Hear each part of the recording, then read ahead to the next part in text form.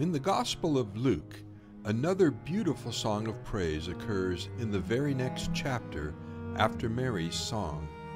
This is the Song of Simeon, an elderly man of God who had received his promise of seeing the Messiah before his death. There in the temple, as he enfolds the promised child in his arms and blesses God, he cannot contain God's Spirit and sings forth his joy in the words now known as the Nunc Dimittis.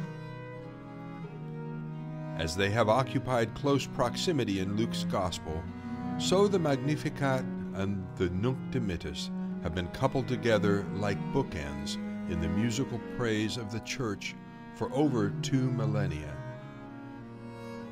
As Mary's Magnificat occupies a place of honor in the evening prayers of the Church, so Simeon's Nunc Dimittis graces Compline, the prayers traditionally offered just prior to sleep.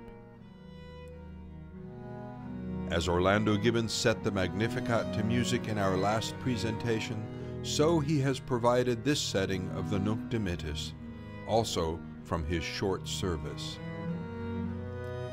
Simeon's story and song have served as the inspiration for many other musical settings, and a multitude of artists over the centuries have sought to capture the spirit of this outburst of celebration upon the Messiah's arrival.